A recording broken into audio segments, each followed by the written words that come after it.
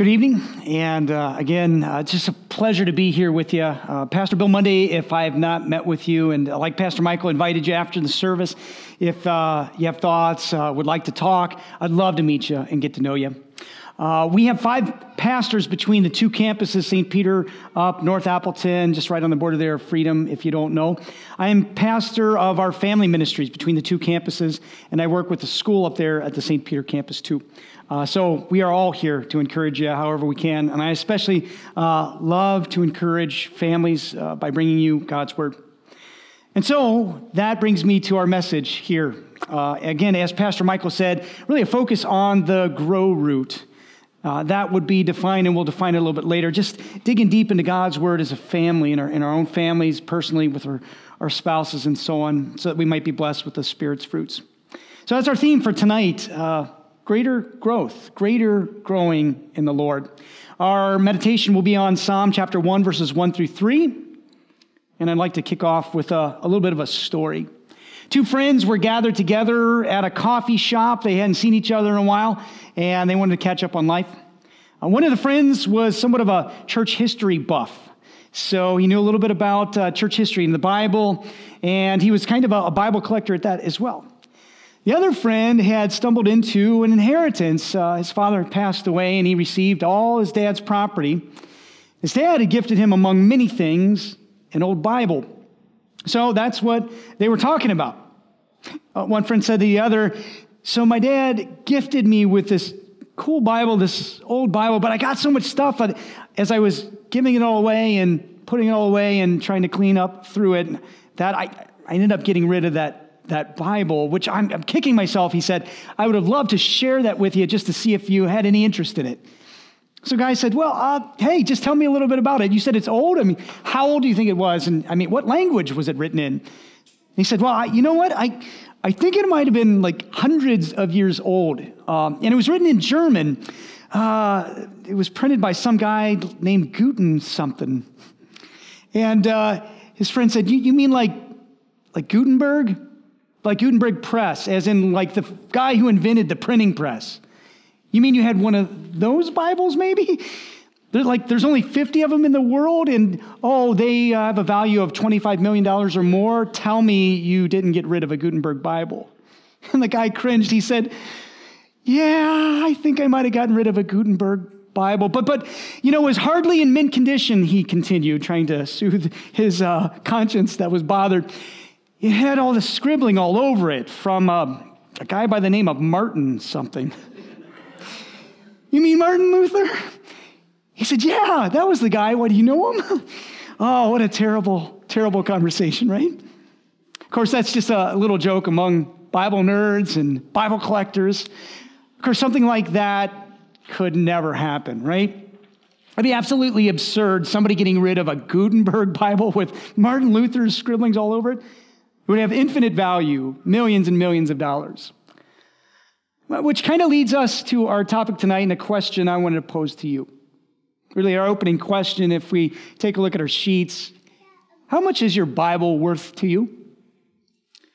Yeah, your English Bible, I know it's not going to compare to a Gutenberg Bible that's hundreds of years old. But still, how much is your personal Bible worth to you? And I'm not talking about monetary value. I mean, English Bibles are a dime a dozen. In fact, you can go online, you can get dozens of translations, versions of the English Bible for free. You can download it in your YouVersion app. In fact, you can download the audio. People will read to you an English Bible for free. So as far as monetary value, I suppose, if you really needed a Bible, we can get you one for free. You can go to any hotel, by the way, take a Gideon Bible. They actually want you to take their Bibles from the hotel rooms. They would love nothing more. But I mean to you, what is your Bible worth? And I know this. We Christian people, we love the Bible. We know it is God's Word. And I guarantee if I went down and I talked to every one of you individually and I asked, what's your Bible mean to you? How much is it worth to you? I guarantee you would tell me it's priceless. It's priceless. And you tell me why. You would say, because I know with the Scriptures, and I can rest at night, especially when I have no reason to rest. And you tell me that The Scriptures can heal all wounds, can reconcile all relationships. That's how powerful the blood of Christ is, which the Bible proclaims. You tell me about how much joy and love and patience and kindness and gentleness and self-control and faithfulness all comes out of the Scriptures so that you might have abundant life. I know you tell me that, and then you tell me that it gives you heaven. And all by grace, all because of Jesus, all because of that fountain of blood that we just sang about. We embrace. You tell me it's of infinite value. Yes, your Bible. And I tell you the same. And we'd praise God. But then there's another question to follow up with. And it's more of a challenging question for us tonight. Do our actions back up our beliefs? We all know, hands down, the Bible is everything. It's priceless. It gives us eternity and life right now. But if that's the case, are you like me and do you look at your life and you wonder, well, then why am I not in my Scripture more? Why don't I soak it up from day to day and every moment and think about what it is that God spoke to me, paid for by the infinite value, worth of blood of Jesus Christ? That's a challenging question, isn't it? Why don't our actions back up that belief, that beautiful belief? So I recognize the challenge before us in this message isn't so much trying to convince us that the Bible is of infinite worth and gives us life. We know that. But it's to answer the disconnect. Why aren't our actions more in line with what we believe? Again, why aren't we in it every day? Or I suppose I could ask that question one other way that fits really well with our Mission and Visions series, with the third root that we look to sink down, the grow root. I could ask, how is your grow root? How's your grow root doing? And if you're new to the whole concept of the roots and this third G, the grow root, I could define it for you just right up here. It is that root which we look to sink down into Christ through personal and for couple and family devotional time, at home and throughout our daily lives, both in formal and informal, teachable moments, speaking the Word of God. That's what we mean with the grow root. How is your grow root?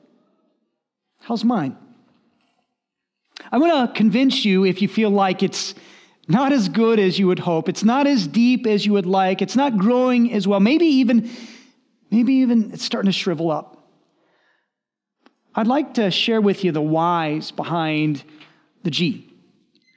Why God would invite us to sink that deep root down into Christ. And it's all about the fruit that comes out of it. You see, God wants us to be in the Word, His Word every day, not because it's a burden, not because He wants to just pile one more thing on your schedule, but so that you might rest in your schedule, so that you might feel truly blessed and happy.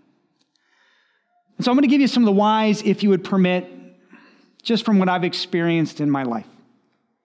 And what you're going to see on your sheet and up on the board is a bunch of blanks, and I'm going to help you fill those out from my own personal experience, my testimony, if you will, about how critical this root is to celebrate being in God's Word every day, around the kitchen table and in life, the Word of God with family, moms and dads, brothers and sisters, in the home. I think back to first grade. When I was in first grade, I was like any typical kid. Just had my mind on video games and playing G.I. Joes or whatever else. At this time, though, in my family's life, my parents, they were coming to know Jesus, really for the first time. I apologize if you already know my family's background, but if you don't, I think this is critical to why personal devotions, formal and informal, are so critical. My family and I, when I was in first grade, and my parents were in the late 30s, came out of the Mormon church. And the Mormon church, as sincere, and I still have family members in the Mormon church, as sincere as it may be, it doesn't proclaim the Christ of the Scriptures. It does not proclaim a Jesus who saves by grace. My parents, they didn't know Jesus then. And they were invited to a sister congregation in Cincinnati, Ohio, where they came to understand through a class like Pastor Michael offers in Starting Point what grace really means. and they came to know the Lord. And they knew now this beautiful salvation that many of us have known from our baptisms early on, which I came to know when I was about 6 or 7. They finally came to know Jesus and that he did it all. Everything that they needed, he did. His righteousness, his blood, his resurrection. And they were on fire. I mean, they were the epitome of the story that Jesus told about salvation. They were that man that came across a field with a treasure in it, then went away and sold everything they had so they could buy that field and have that treasure. To this day, when I talk to my parents, that's what we talk about. It's God's grace, which saved us. And so I remember one time, just over the kitchen table, my mom, she was talking about Jesus, and that's what she did, and that's what my dad did. And they would read the Bible every day, and I thought this is what families did. I just thought, hey, we always talk about Jesus, right? That's what we do. I remember my mom speaking about how she was so thankful for grace, how she confessed that she had died before coming to know Christ at our church. She would have been condemned forever. And rightfully so for her sins, but now she knows grace. And she said that if she were to die that day, she would be with the Lord, her heavenly Father, all because of Jesus. She was so excited about grace. And again, to this day, still is excited. And I remember saying something that was pretty stupid. And I was a first grader. I'd like to say it was because I was so young, but it was because of my sinful nature, which I still have. But as a first grader, after hearing this beautiful confession of faith and grace, I remember telling my mom, like, well, I know that Jesus is wonderful and that he loves us and that he died to forgive us. But Mom, I'm still a pretty good boy. I was still a pretty good boy. I think I would have been okay. Oh, my mom looked at me and I could tell I said something really stupid. I knew as soon as I said it, it wasn't right. But my mom in love and my dad was there. They encouraged me and impressed upon me grace. My mom said, no, Bill, it is always and only about God's grace. It's from a grow root like that, just everyday conversations, that grace was truly impressed upon me. Not just from the gather root, because I had heard grace time and time again at church. Not just from the group root in Sunday school and Bible studies as we do life together, but in everyday conversations, studying the Word on our own and among our families. Again, grace, and I remember that. To this day, I still can picture the scene. And that just speaks to the power of this root. Fast forward about 7 years when I was in 8th grade. And again, thank you for letting me just share my story. But here I am in our circles, 7th and 8th grade. That's where we like to put our children through a rigorous course of instruction. For confirmation class, we review a summary of Christian doctrine, Luther's small catechism. We study the scriptures. We memorize passages. So keep 7th and 8th graders here tonight in your prayers. They've got a lot of work, a lot of memorizing to do, just like I did, just like many of us did. Well, there I was, a few weeks away from being confirmed, and I had just studied Christian doctrine for 2 years, right? You'd think I would have been on fire for the Lord and that my life would have looked like that. But at that same time, I'm ashamed to admit I was running with the wrong crowd at school, and I was doing a lot of things that I'm still ashamed of to this day. And it was interesting, as I looked forward to confirmation and was about ready to make the greatest vow in my life that I would follow Jesus till death for that crown of life. I recognized there was a battle going on in my heart between my sinful nature and the new self that was born in baptism. And my sinful nature was winning. And I knew only one could win. And there I was at a Christian rock concert with my family. That's what my family did. We listened to Christian music and we talked about the Word of God. So my mom and dad take me to this Christian rock concert. And I remember in the middle of the concert just thinking, looking up into the heavens, God, are you even there? Is any of this even true? And the Christian performer was Carmen. I don't know if any of you remember the 80s and 90s, like contemporary Christian music. Maybe it wasn't the best kind of music that day. At least Carmen, I loved him to death. You got to go home tonight and on YouTube, look up The Champion or look up The Witch's Invitation or Sunday's Coming or whatever. It's cringeworthy. You'll cringe a little bit if you watch it. But I love the lyrics. I loved what he communicated. And that music started making an impact on my heart. And again, that's what my parents, my family, that's what we listened to all the time. And with their conversations, they didn't know what I was going through, but they knew what I needed. And that was faith. The certainty of faith. And that all came out of the grow root. And my faith grew. And when I got to that day of confirmation, that vow was made with a sincere heart of faith. It was one of my darkest moments in life, in my faith life, but God brought me through that, and all through music, and all through my family's witness, as well as the gather root for worship, as well as going to Sunday school and Bible study. But the grow root was vitally important.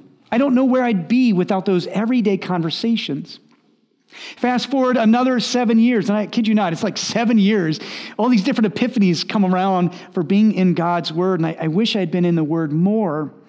I don't know if that's just the biblical number, that's how God works. I'm guessing you guys look pretty smart, pretty bright. You'll probably catch on a lot faster than I did, and you'll experience these fruits more and more quickly within weeks, months, if you're in the Word. But through my wife in college, I truly began to understand agape love. Agape. Agape is the biblical word for true love. It transcends the emotional feelings we have about love. And it transcends even friendship love, something that's reasonable. But here I was a year after dating my wife-to-be, and we got to the point where the emotions were there, it was reasonable, but I didn't know what it took to truly make that step to married life. And so I got cold feet. And I decided when she was ready to get married that we were done. So I broke up with her. Pity her. She has a lot harder life than I do because she's married to me. But this is where I learned again of true love. She didn't give up on me. Oh, she should have walked away because that's what I was trying to do. And she wasn't begging me to come back or anything. She just knew that something was wrong. And she saw me as a brother in Christ. And she began to read the scriptures to me more. And she began to share Christ-like love more. And then it clicked. This agape love that I learned at church from first grade on, this love that I saw in the Christ, I saw in flesh and blood in the woman that I would marry. And I realized how good and great God is. Because that love isn't just on the cross. That love is sent to us in our hearts. And when we're in the scriptures from day to day, we learn of that love more, and we apply it more, and we see it more in our life. Again, that's the grow root. As great as the gather root is and the group root, the grow root, there's nothing like it. Move ahead another 7 years after learning about agape love and what it really looks like in relationship to others. I learned a little bit more about vocation. So by this time, I'm already a pastor, a couple years into ministry. And I'm ashamed to admit it, but after seminary, I thought, I've learned enough. I've been to school for 9 years after high school to learn more about the Bible. What more could God teach me? Well, I'm ashamed to admit that I didn't know much about Christian vocation, really how it worked. And so in my personal study, I grabbed a paper by a brother in ministry on vocation, which is just simply God's calling to us wherever we're at. And after reading that paper, I was sitting in the kitchen and my wife was making lunch for me and my kids. And it hit me like a ton of bricks. God was in my kitchen. And He was working through my wife to be a blessing to me, to nourish and strengthen my body. And I saw in every person that was so good to me and so kind to me in that moment, the mask that God was wearing. Because it's one thing to know that, yes, every good and perfect gift comes from God, the Father of the heavenly lights, but to see God in action, wearing a mask in human form behind people, which is what Christian vocation is, your calling and my calling to be the hands and feet of God, was brought to tears. And here I am, a pastor, 2 years in a ministry. How much more could God teach me? Oh, so much more. Daily study, the grow root. Another one, about 6-7 years later, it's about 2013 by this time, and I'm sitting in my living room and I'm just distraught by all that I'm seeing in our culture, all the different issues, how people are gravitating to one thing or the other, especially on my mind because of some counseling issues in my church. It was LGBTQ issues. And I thought, well, I know the scriptures. I know that this is a sixth commandment issue. So why is it that our culture is struggling like it is? Even more, why is the church being torn apart by homosexuality? And so I ran back to the scriptures and I started studying it more and more. And I recognized it's not just a sixth commandment issue, but these souls behind that issue, they're wrestling with identity. I didn't know that before. I didn't recognize this truth that, again, we are all born by nature without an identity. And so we're reaching, and that's our nature, to reach and embrace true identity. But we look in all the wrong places because of our sinful natures. We don't see by nature that Christ is our identity. And that all these other things that we try to embrace and try to cling to, try to identify with, if it's not Christ, it's just a desperate call to have meaning and worth, to know who we are. And it changed everything, and that's what caused me to say, I should probably write this down, and whether or not anybody would read it, maybe this should be a book. And that's why I wrote Rainbow Savior. It all came out of personal study. Every day, the deep grow root. One more thought, which kind of led me here to St. Peter and the Core 922 Ministries, was just a few years ago, before I took the call, and it deals with understanding the family. Everyday conversations that I had with brothers in ministry as we talked about why our young people are leaving the church. And I thought it was because maybe our youth programming needs more bells and whistles, but I'll be honest with you, at the summer of 2016, I just completed 6 years as a youth leader in Minnesota, and I was done. I figured I can't reach our youth. And I recognized I was looking to the wrong place to try to connect with our young people. I was trying to do it through the church. And as I was ready to walk away from it, all of a sudden I get this call from St. Peter and the Core in Appleton to be the family pastor there, youth and family. And I thought, God's got a sense of humor because I was done. I was ready to leave youth ministry to somebody else. But because of that call, I was really driven to the scriptures. And again, through personal study and encouragement, I began to recognize all the more, and for some years, I had the suspicion, but families need encouragement. If youth are going to thrive and survive and connect to Christ, it'll be through dads and moms and heads of households. And I recognize that seems to be lacking, definitely in our culture, but maybe even in the visible church. That's the blessing of the Grow Root. I have a greater appreciation for the institution of family than I've ever had, and it came through personal study in trying times. Now, here's where I'll confess another misstep, a sin of mine. And I'll ask you the same question. As we take a look at our thoughts and our sheet, have you also struggled with the blindness of seeing your need for a deep grow root? I know I have. Again, I can think back to first grade when I thought, I already knew it all. How much more can God teach? I was one of the kids in Sunday school saying, yeah, I heard that story before. What can you teach me now? But God was patient and merciful, and through daily study, boy, He keeps teaching me. And in some ways, I feel like I've only just begun. Can you relate to that? Can you also relate to thinking that you know it all, but in truth, you've been blind to a deeper grow root? Well, tonight's the night when God removes the blinders. That's our prayer. And that's my testimony. But there's others like me, and I know you're like me, and I wanted to share another testimony from one of the families among us. It's really been working at the Grow Root every day. It's the Tazier family.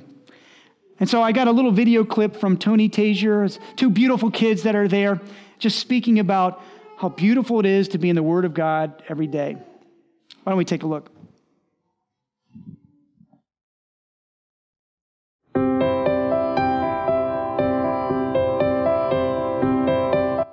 222 family. My name is Tony Tazier. This is my son, Anthony Tazier, and my daughter, Ava Tazier. We have been coming to the Core for about 5 years now. The Grow Root is not only important to me, but it's important as the head of the household to raise my family in the Word of God. When I don't focus on the Grow Root, I tend to slip into temptation and sin more. When I do focus on the Grow Root, I see more blessings and fruit in my family. A great option that our church offers is the Lead Me Father project that Pastor Monday runs. It's helped me become a better leader in my home. I want to thank God for the great things He has done for me and the greater things He has in store for our church. So I thank the Taziers for taking the time to just share their experience. Just another testimony, trying to answer the why we can be in God's Word every day. But if that's not enough, Pastor Bill or Tony Tazier are telling you, how about we look to someone inspired to encourage us to dig that root deeper into Christ for the Spirit's fruit of daily growth in the Word. Let's take a look at Psalm chapter 1, verses 1 through 3. I'm going to actually take a look at 2 through 3 here with you. You know, in the opening of that great Old Testament hymnal, the Psalms, the songs of God's people, the very first song talks about being in the Word every day. He starts off by saying, blessed, and that's a fancy Bible word for truly happy, infinitely happy. Blessed is the man whose delight is in the teaching of the Lord. And on his teaching, he meditates day and night. Here's the why. He's like a tree planted beside streams of water, which yields its fruit in season, and its leaves do not wither. Everything he does prospers. That's God's invitation to be in the Word. Why? So that you might truly prosper in everything. So that in every season of life, you flourish. And now to share with you experiences I know in common to all of us. Again, let me just show you how God intends for us to prosper in every season by pointing out how being in the Word of God every day, what it does, how it redeems, it saves, everything that's so critical to life. So again, take a look. We got a number of blanks we'll fill in. Let's do the first set. Your true identity, your worth, and meaning. I don't know if you came here tonight struggling with those things. I don't know if you came here tonight struggling with who you are, and because of faults that you have, because of sins of your past, things that you regret that keep you up at night, or because how people treat you. Maybe how they, God forbid, abuse you. Maybe you wonder what it's all worth and what am I worth and who am I really? Because this world can be that dark, that tough, even to the point we despair of life. If you can relate to any of that, and who of us can't? And it sounds like you would do well to have a good dose of God's Word every day. Not to burden you, but to lift you up. A good dose of like Romans 7, which says, you know, by nature, we are nothing. But you're not just by nature. You're in Christ. You're a new creation. And you read on in Romans 8, how there's no condemnation for you. No matter what people say, no matter how people treat you, no matter how you think about yourself, you are of infinite worth and value. For it was God who covered you with His blood. And He loves you so much that now God says nothing can separate you from His love, that you're more than a conqueror. How good that is to know and hear every time you look into the mirror and you have to face another impossible day. You can see how God's Word every day redeems identity, worth, meaning. That's how you prosper. Or what about purpose? Maybe you came here tonight and you're struggling with your purpose. You have so many gifts, but they're not being utilized. You feel like you're in a dead-end job, a dead-end career. You keep getting passed over by a promotion. Or maybe you feel like as a father, you're being held back because of your family and you can't pursue the career you want. Or as a mother, you can't pursue your career goals. Or maybe you got to go back to school and you feel like your life is now on pause, or you're in school and you got many years ahead of you and you feel like, again, your life is on pause and you can't wait to finally realize your potential and you wonder what purpose you have now. Who of us doesn't feel that way at times? Well, it sounds like then you would do well to hear Peter's words in 1 Peter chapter 2, verse 9, where he calls out to you wherever you're at right now. You are a holy nation, a people belonging to God, a beautiful priesthood that's called in every situation, as mundane as it might be, to declare the praises of him who called us out of darkness into his wonderful light. God has a way of taking the mundane, the futile, the dead ends, and making them sacred, making us like Jesus, who everyone in the world would have thought, there's a dead end as they saw him on the cross. Only in a few days, though, to see a resurrection. That's the daily word, being in God's word every day. Or how about relationships? Your relationships. Who doesn't want good, healthy, happy relationships, especially with our loved ones?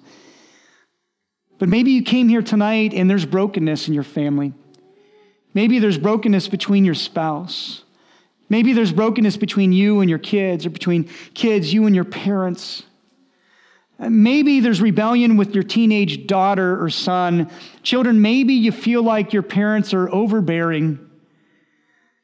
How good it would be then to be in the Word of God as a family every day. Husbands and wives gathering together, fathers and mothers with their children, and covering things like 1 Corinthians 13. You know, that section that talks about love, how it's agape love, and how it's kind and patient, and it doesn't envy, and it does not keep records of wrong, and it isn't easily angered, but it always perseveres, always hopes, it never fails.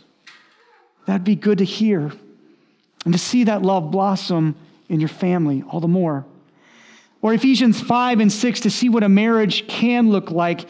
Christ in the church, where there's love and forgiveness and reconciliation and redemption. To practice the words of Matthew 18, wherever there's hurt, wherever there's brokenness. For yes, fathers and mothers to be vulnerable with their kids too, just as we ask our kids to confess, but to confess to them and to hear words of forgiveness. To hear that as a father and mother, you can begin again. And as a child, that Christ is needed and Christ is here, and that together we all need Jesus. And as a family, to face the consequences, whatever may come, at peace. That's a good thing. Every day to cover passages like that. Or how about your triumph over the grave? Maybe you came here tonight and you've been rocked to the core, and your faith is shaken because of the news of the death of a loved one, or because you're facing your own mortality. Well, now we know why God would say, come to me and be blessed.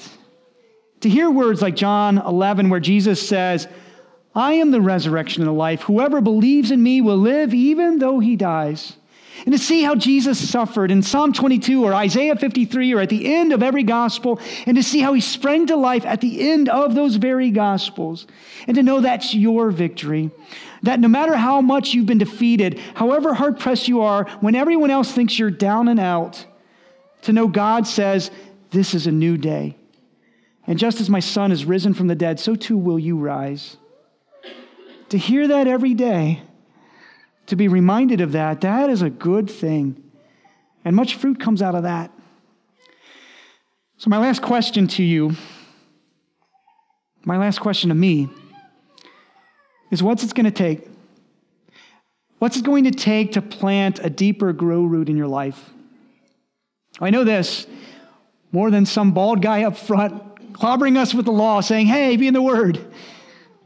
More than even a beautiful family like the Taser family saying, it's working for us. And again, none of us does it perfectly. But more than even the inspired psalmist in Psalm 1. What's it going to take? It's going to take the one who died for you, who loves you, the Word of God incarnate, to invite you in words like Matthew 11, 28 through 30, to simply personally invite you to come. Come to me, all you who are weary and burdened, and I will give you rest. Take my yoke upon you and learn from me. That's the grow root. For I'm gentle and humble in heart, and you will find rest for your souls. For my yoke is easy and my burden is light. What is that yoke he puts on us? What is that burden? It's simply knowing him, connecting with him every day in his word. That's his invitation. And that burden is so much easier than trying to do life away from his word every day. In fact, you know what hell is? Hell is being in a place where there's a famine of his word, where there's only hardship and burden and there's no comfort, none of the gospel. See what it's like every day. To go through this life without the word, it's hell. But with God, in his word, it's heavenly joy no matter the circumstance. So listen to Jesus' call every day. When you feel like you're worthless, hear Jesus say, in my words, your righteousness. And when you feel like your sins cannot be forgiven, hear Jesus say, they are. Hear the word. Again, when you feel defeated, hear Jesus say, because I live, you too will live. And that's all in the word. I mean, what can I compare it to? Jesus' invitation and being in the word every day. It's really an awakening. It's like revelation after revelation, epiphany after epiphany. It's like a guy's eyes that are blind and he can see. It's like being deaf, but finally hearing for the first time. And that's an illustration I want you to walk away with tonight. What's it like to be in God's word and to have the lights go on all the more every day? It's like being deaf and being able to hear. In fact, I'd like to share with you a moment when someone who's been born deaf begins to hear the first time. And I want you to see it as a spiritual metaphor, something to cling to as you contemplate all the more being in the Word. Let's take a look. Keep going. Oh, do you want me to talk some more? Oh, really?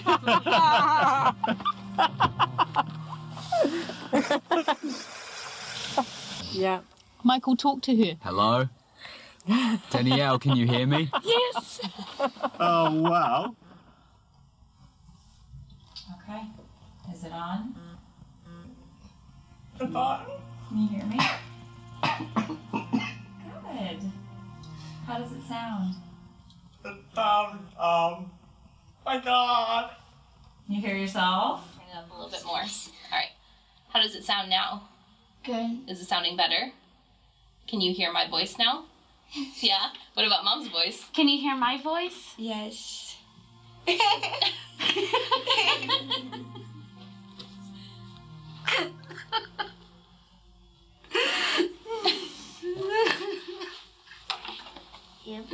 Technically, your device is on. Can you tell?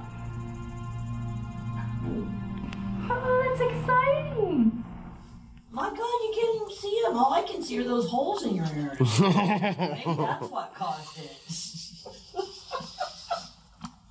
God. So it's true. I don't even see him. A difference. A little bit brighter. Oh, Oh. okay, it's hug time, Zach. Here you go. Can you hear my voice? Oh. Oh. That's the experience, isn't it? Being in God's Word every day. Oh, the blessings that come when we're in His Word. And that's my prayer for us, to be compelled by Jesus' invitation to come to Him and have rest, to have our ears open to sounds we've not heard before, to see things that we have not seen before. Well, last thing for you, I don't want to leave you just with the thought, hey, go home and read the Word. As a church, we want to help. Because the Bible's big. There's a lot to it, and it is not easy. And sometimes in the thick of things, you can think, what's it worth? So I want to introduce to you, if you don't know about it already, the Lead Me Father Project. That's our church's goal, to not so much to have families come to the church, but for us to go out to your families and try to encourage fathers and mothers, heads of households, to feel really comfortable in the Word. Like it's second nature, just to talk about the Word, talk about grace, to share the Word in the home. Now, this program really isn't just for fathers or mothers or spiritual heads of families. I'd like to open it up to anyone who would just love to be in the Word every day, but you don't know where to begin, perhaps. And you don't know what resources that you could use that would really help you. You don't know where to start. well, I'd love to meet with you. I'd love to spend just 45 minutes of your time, and I'll honor that. I won't keep you longer. And we put together a plan. And I've got loads of resources, and many of them are free. And I can help you. I'd love to be encouragement to you so that together we can see those fruits come into your life. So if you'd like to take me up on that, I just encourage you to take that communication card Pastor Michael talked about before the sermon and just write your name on it, write your number. Again, if you want to, and I'd love if you would want to. Put your email there, and on the back of the card, just put in big letters LMF. Lead me, Father, which is really a prayer for us. To our Heavenly Father, lead me more into your word every day so that I might truly be blessed and happy. So do that if you'd like. Drop those in the offering boxes, and I'll be in touch. God bless us then with a stronger grow root. Amen. Let's pray. Heavenly Father, we're so thankful that you've opened our eyes to see how beautiful you are as you come to us in your Son and in the Word. Send us more of your Spirit that we might see things we have not, hear things that we have not, and enjoy life in abundance. Lord, help us to plant deeper grow roots into Christ that we might eat and taste of your goodness, the Spirit's fruit. And finally, Lord, be glorified, which is always the salvation of our souls. In Jesus' precious name we pray. Amen.